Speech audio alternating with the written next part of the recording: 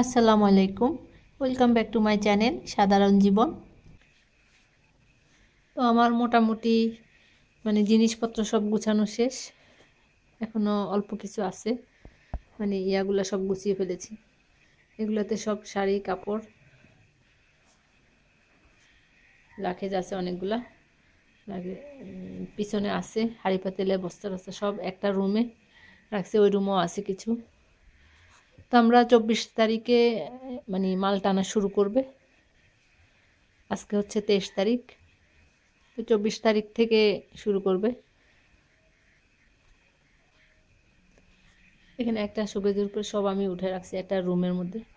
আর এই যে শোকেজ, আমি সব জিনিসপত্র যত আছে সব ধুয়ে ফেলছি। যেমন শোকেজটাকে দুইটা শোকেজ মুছে ফেলছি, আর যেগুলো ধোয়ার ছোটোখাটো টেবিল টুবিল যা আছে সব বাথরুমে নিয়ে ধুয়ে ফেলছি, কোনোটাই বাদ রাখি নাই। পারলে খাটটাও ধুয়ে ফেলাইতে ইচ্ছা করতেছে। এখানে হচ্ছে হাঁড়ি পাতিল,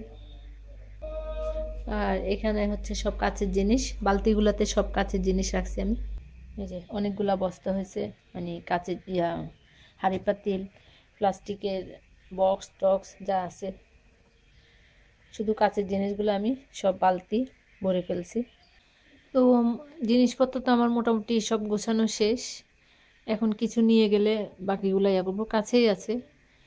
তো একটু দেখে আসবো আমি আজকে, তো সাথে আপনাদেরকেও নিয়ে যাব। তাহলে চলুন সকালবেলা একটু দেখে আসি বাসাটা। কালু, ওলে বাবা,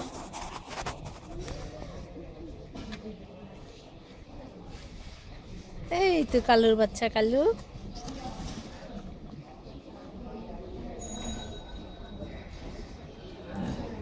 চলো যাও যাও যাও, ওইদিকে যাও যাও, তুমি যাও।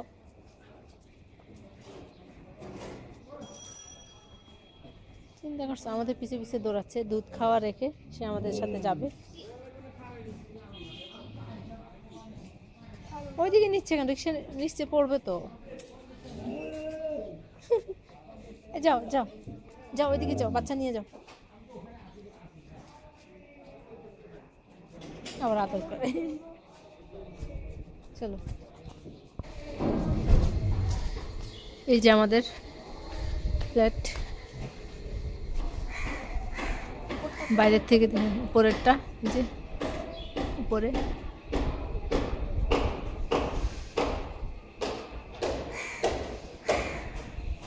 এখন একটু ভিতরে ঢুকবো, দেখতে আসছি যে গাছ কতটুকু হয়েছে। আমরা তো এর মধ্যে উঠে যাব 20 তারিখের পর, 22 তারিখের পরে উঠে যাব, এই জন্য আসলাম। কি অবস্থা আল্লাহ।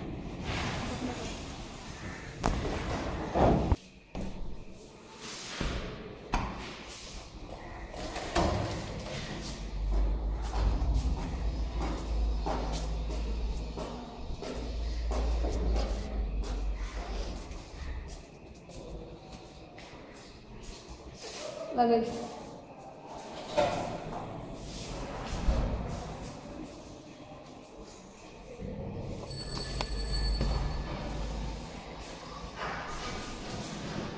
আজকে মনে পানির লাইট টাইন দিয়ে দিছে।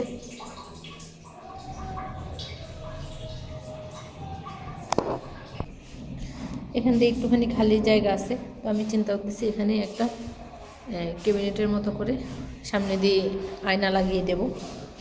এটা মাস্টার বেড, কিন্তু এটা আমি মেয়েকে দেব শুধু এই জায়গাটার জন্য। এখানে বড় একটা আয়না লাগাই দেবো এখানে, ওকে।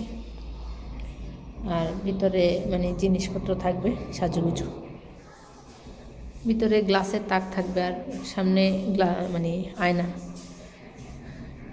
গ্লাস লাগাই দেব। এটা হচ্ছে আমারটা, এখান থেকে 2 ইউনিট করে। আর এটা হচ্ছে আমার ভাসুরেরটা,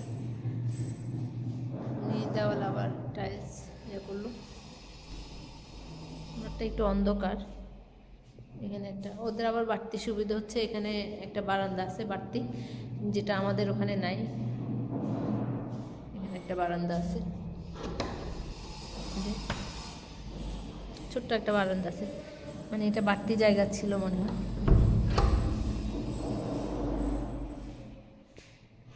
তো যারা ওই সাইডে থাকবে তাদেরটাতে বারান্দা নেই, যারা এই সাইডে থাকবে তাদেরটাতে বারান্দা আছে। আমার দেওয়ালে এখানে কিছু আমি এই কফির মগগুলো আমি এগুলোতে আমি পেঁয়াজ রেখেছি। পেঁয়াজ নিয়ে অনেক কষ্ট করেছি, কিন্তু এখন পেঁয়াজের দামটা একটু কমছে মানে দোকানে বেশি, দোকানে এখনও 120 করে, কিন্তু ওই যে ট্রাকের মধ্যে বিক্রি করে 45 করে। আগে যেমন লাইনে দাঁড়ানো লাগতো, এখন আর লাইনে থাকা লাগে না, এমনিতেই দে। তো লাইনে দাঁড়ানোর মতো সাহস আমার ছিল না, অত ধৈর্যও ছিল না, তাই কিনতেও পারিনি। তো এখন যখন লাইনে দাঁড়ানো লাগে না, ওই দিন আমার হাজব্যান্ড নিয়ে আসলো 2 কেজি এত বড় বড় পেঁয়াজ।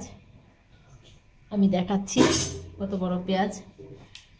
তো এগুলো 2 কেজি আনলো, আমি তো মহা খুশি। দেখে একটু ইয়া লাগছে যে এগুলো কেমন হবে, কেমন বুগুলির মতো, মানে কলার ভিতরে যে ইয়েটা থাকে, আমাদের দেশে বলে এটাকে বুগুলি, বুগুলির মতো মানে দেশি পেঁয়াজের মতো অতটা ইয়া না আর কি। তারপরও নাই মামা চেকা নাই মামা ভালো না। এই যে আমি দেখাচ্ছি পেঁয়াজগুলা কত বড়, এক একটা এই যে এত বড় বড় পেঁয়াজ। তো এগুলো নিয়ে আসলো, তো এইগুলো আনলো 2 কেজি।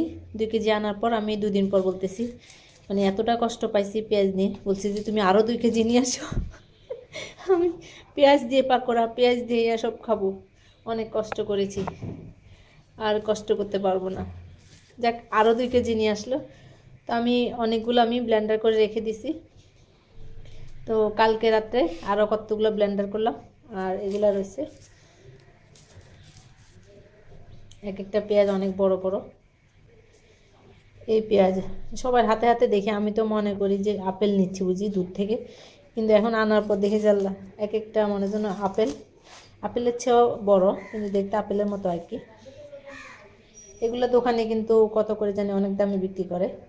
এগুলা মনে হয় মিশরের। এক একটা হাফ কেজি, 1 কেজি, 1 কেজি মানে দুইটাই 1 কেজি হয়ে যায়, হাফ কেজি করে, এত বড়। তো এই জন্যে এই যে কতগুলো ব্লেন্ডার করে আমি এভাবে এখন উঠিয়ে আমি এখানে এই যে একটা চাকা হবে। তো এখানে 1/3 কাপ করে আমি একটাতে রেখে দিলাম, সবগুলোতে 1/3 কাপ করে আছে। তো এগুলো মাংস রান্না করলে একটা চাকা দিয়ে দিলে হবে। এগুলো সব আমি খুলে নিচ্ছি, সুন্দর করে উঠে যাচ্ছে। এগুলো আর ইউজ হবে না, এগুলো ফেলে দেব।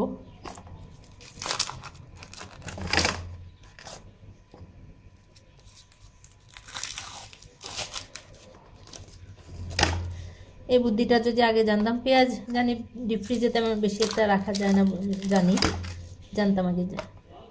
দূর, এত কষ্ট হবে না জানলে তো এরকম পেঁয়াজ যখন সস্তা ছিল তখন এইভাবে রেখে দিতে পারতাম। তখন তো আর জানতাম না পেঁয়াজের এত আকাশ ছোঁয়া দাম হবে, কখনো কল্পনাও করি নাই। একবার হয়েছিল কিন্তু এত দাম হয় নাই। তো এগুলো সব আমি বক্স ভরে রেখে দেব, যখনই রান্না করব 1 চাকা দিয়ে দেব, বাস। তো এখানে মোট 12টা চাকা আছে আমার।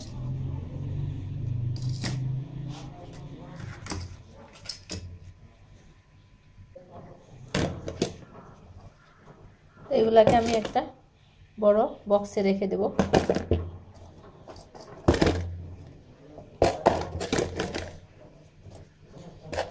এখন আর লাইনে দাঁড়ানো লাগে না, এমনি দিচ্ছে ওরা, এখন আর কেউ লাইনে দাঁড়ায় না।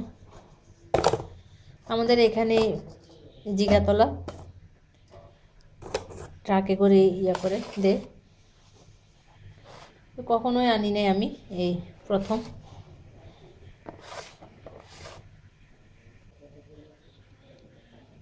প্রথম 2 কেজি আনার পর এগুলো রাখছি আমি, এগুলো রাখছি এমনি প্লেটের মধ্যে মেলে, পরে কেটে কেটে নিলাম।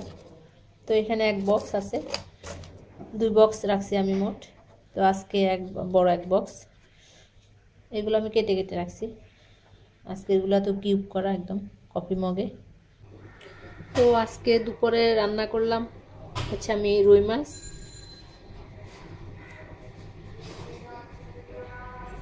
এমনি শুধু রুই মাছ রান্না করলাম। আর এখানে হচ্ছে ফুলকপি আলু দিয়ে রুই মাছ, সাথে একটু চিংড়ি মাছ ছিল, ওটাও দিয়ে দিলাম। তো আজকে দুপুরে রান্নাবান্না হচ্ছে এই আমাদের রুই মাছ আর একটা তরকারি। মেয়ে মাছ সবজি কিছুই খাবে না, তো ওর জন্য আমি ডিম দিয়ে ফুলকপি ভাজবো, ওইটা দিয়ে খাবে। আর ছেলে তাও একটু মাছ সবজি খাবে, একদিনের বেশি একবেলার বেশি খেতে চায় না, তাও খায়। মেয়েটা একদমই খায় না। এখন এসে বলতেছে এগুলা ও সব খাবে, কাউকে দেবে না। ছেলেও পছন্দ করে, তো দুজনে খাবে। আমি এখানে একটা ডিম দিয়ে 8টা হলো, তোরা দুজনে খাবে এটা।